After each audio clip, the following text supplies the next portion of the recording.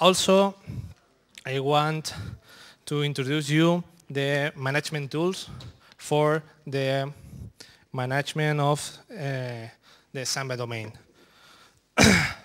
But I want to dedicate my first minute of this talk talking about Samba 4 and the new future that will be handy for the Zentyal 3 servers.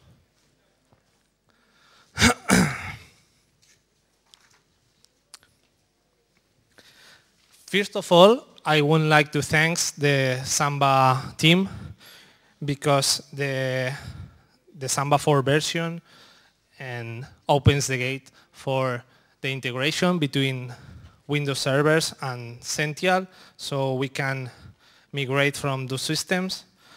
And this is a very big step for us because this is an important integration for our server.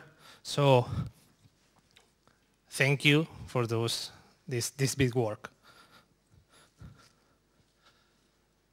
This slide, I will talk you a very quick explanation.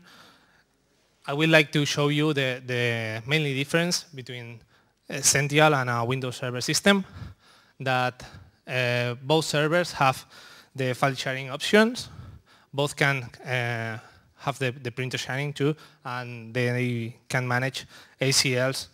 But if we need to manage the GPOs or make an extended configuration for the ACLs, we need to use the administration tools that are provided from Microsoft, but these tools are recommended by Samba.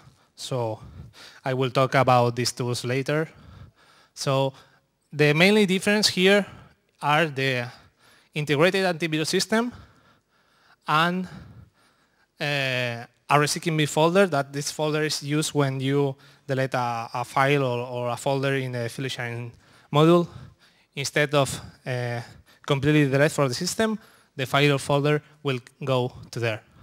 And I think that the big point here is that Zentyal with Samba 4 is an open source and is a license-free and Windows Server not.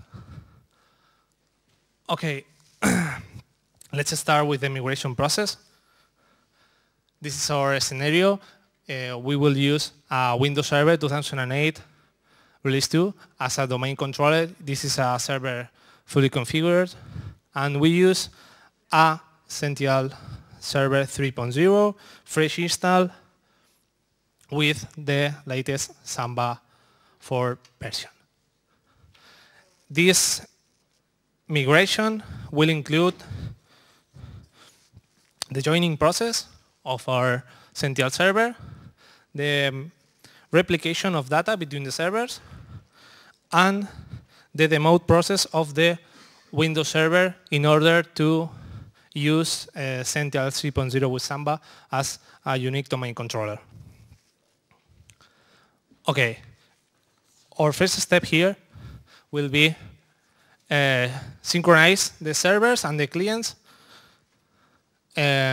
using, for example, an NTP server, because we will need to synchronize for the Kerberos authentication.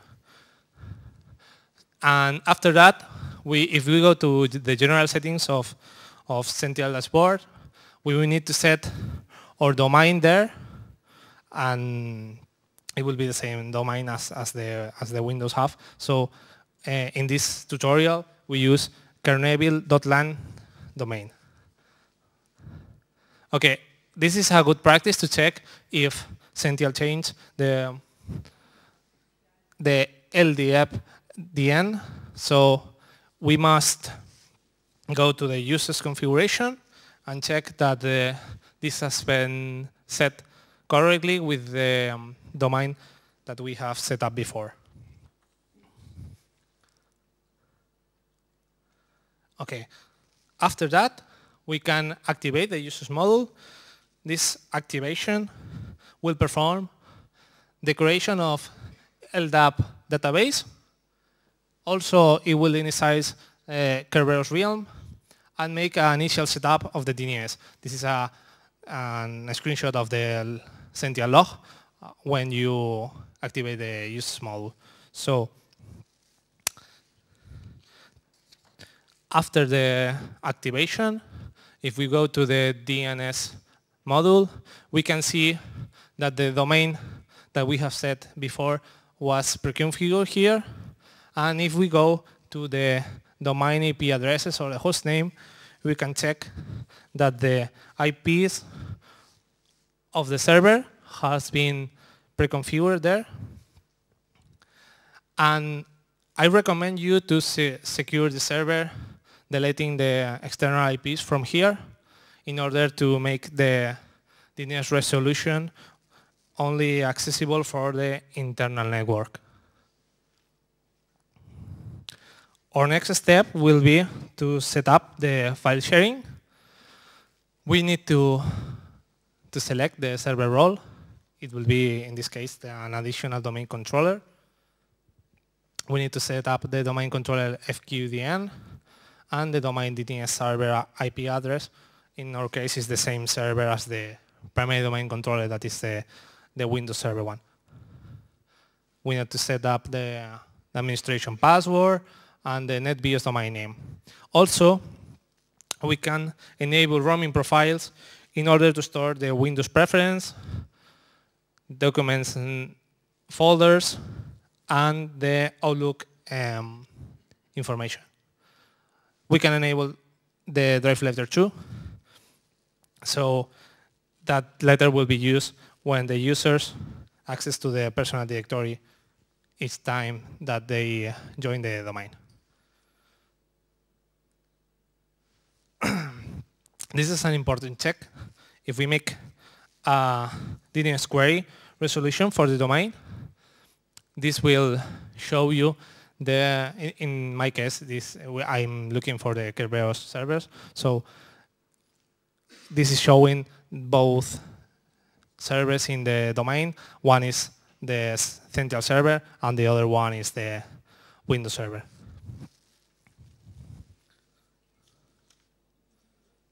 But we can check the previous step too in Windows Server.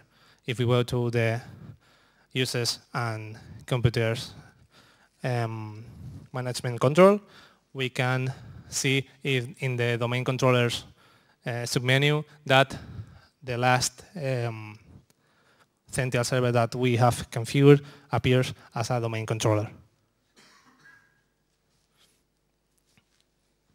Okay, so this is the last part of the migration.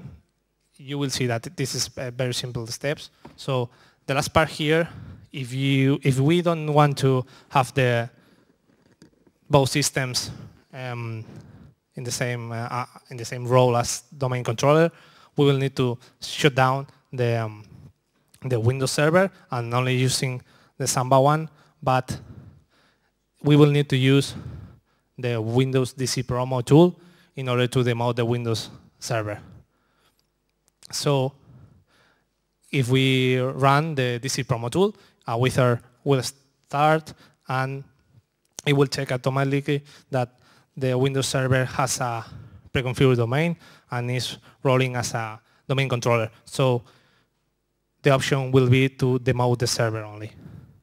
Make sure that the checkbox that says that this server is the last domain controller is not checked, because we want to have that the Zentyal 3.0 server rolls as a domain controller. So make sure that this is not checked. After that, it will start the demote and join the Windows system as a domain member, not as a domain controller. So this was our last step here. And in my last part of this talk, I would like to show you very quickly the administration tools. That is the admin pack or RSCTAT. I have linked the download links for the Windows Server version and the Windows Server 2008. So these administration tools are recommended by Samba because with these tools you can edit the GPOs or make a detailed configuration for the Samba domain. So you only need to install these tools in a Windows that must be member of the domain.